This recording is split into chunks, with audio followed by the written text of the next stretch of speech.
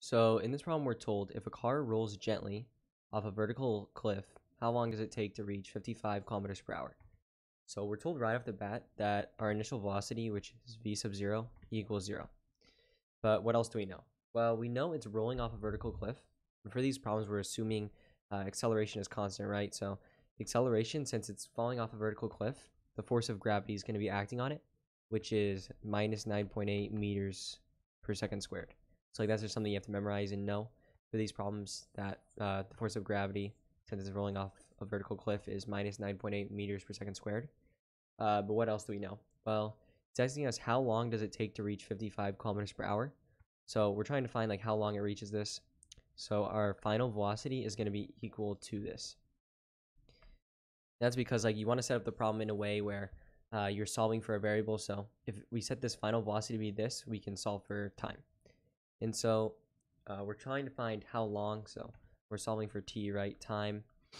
And so the thing about this problem is that you should have realized is that acceleration in this case, whenever you do acceleration, you generally write it in meters per second squared. So we have it in this, but this is in kilometers per hour. So what we have to do is convert this to meters per second for it to work, because the units wouldn't cancel correctly if we didn't. So we have 55 kilometers per hour. We're converting it to meters per second. So if we want to get rid of the kilometers and turn it to meters, we can multiply it by 1,000. So 1,000 meters for every kilometer. That is going to cancel that. And then we got to change the hour to seconds.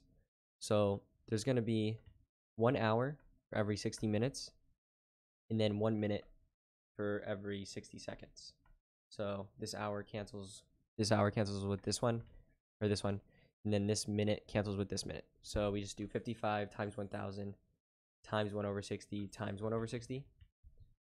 So if you go ahead and do that, 55 times 1,000 is going to be 55,000, and then times 1 over 60 times 1 over 16, 1 over 60 is going to give you 15.277, whatever it goes on. And I'm going to round to the 7 to an 8, so 15.28. And then keep in mind that this is velocity, right? So it's going to be meters per second. That's what we just converted it to. So meters per second. And so now we've got it like this. We got to decide which kinematic formula to use. And so based off all of these, 2, 3, and 4 all contain delta x. So we're not solving for any distance here. We're only solving for time. And so the only one that we would use is number 1. So 2, 3, and 4 we're not going to use. So we're going to use this one.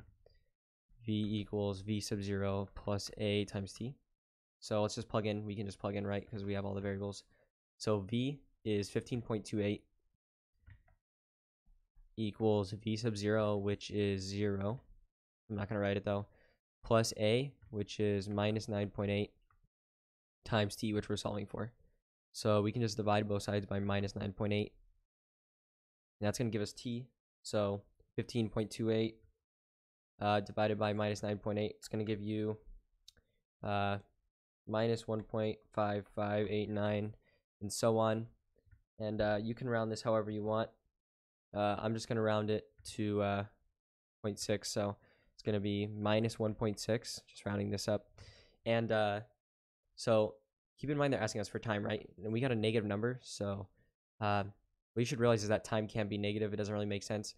So just the way we did the problem, you could have made acceleration positive and it would have came out cleaner, right? So this would have been positive, but all you got to do is just change it to positive. So it's just going to be 1.6 seconds. So yeah, that's going to be your answer to this problem.